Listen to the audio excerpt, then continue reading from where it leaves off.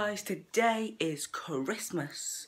Well, it is if I'm filming it today, and if you're watching this on Christmas, well, okay, Merry Christmas to you. But today I got a new logo to add to my collection, and it is this, the Hornby 1-1 collection A4 4464 Bittern. Now, for those of you who don't know, you would have known if you've seen my Train Simulator 2020 Bittern video, that Bittern is my favourite logo. Well, not my favourite logo, my favourite A4. Now, I had a funny feeling I was getting this because every time I said to my parents that Tornado is my favourite logo, they would say, what about Bittern? And they got me this. So, we're going to take it out of this box. And now I will confess that I have already taken this out of its box once, so I do know what it looks like. So this just slides out of here. And here it is. The beautiful Bittern. Now, there is a certificate of authenticity here. Now, my Bittern is number 494 out of 1,000. So, it's a pretty good number. But here she is. So I'm going to take out the tender. So this is the corridor tender. No, this is a water tender. So this Bittern has a water tender. Now the water tender that's on Bittern at the moment is the one that Fine Scotsman use. So pretty good. Right, and now I believe they're connected. Take out the loco and her carriage. And my oh my, what a beautiful engine she is. The detail on her is exquisite. The cab is painted. And she's just beautiful. So let's get this on the track and I'll tell you a bit of history on Bittern. I'd just also like to point out that for Christmas I got this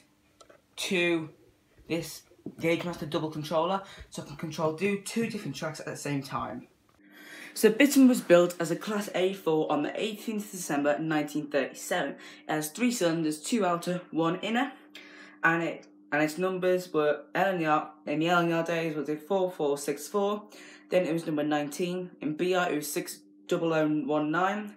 And it's currently owned by Jeremy Hosking, and it's currently stored at the Hornby warehouses in Margate, waiting to have its annual overhaul so it can run again. So now let's get to testing. Now remember, this hasn't been running yet, so let's have to see how it runs. So I'm going to put it into forward on the controller and slowly turn up the power. Oh. That is not, a bit stuttery. That's not that bad for straight out of the box. And go backwards.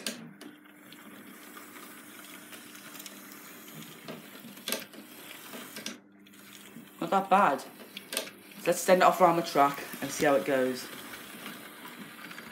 Here she comes. A beautiful, beautiful loco. It really is. And that cabin looks just brilliant. I'm going to put a photo of the cabin on now. Here comes Bittern on the outer line, and Mallard's on the inner line. So there goes Bittern, beautiful as ever, and here comes Mallard, just hiding behind Bittern. Hi guys, so thanks for watching. I hope you all have a Merry Christmas and a Happy New Year.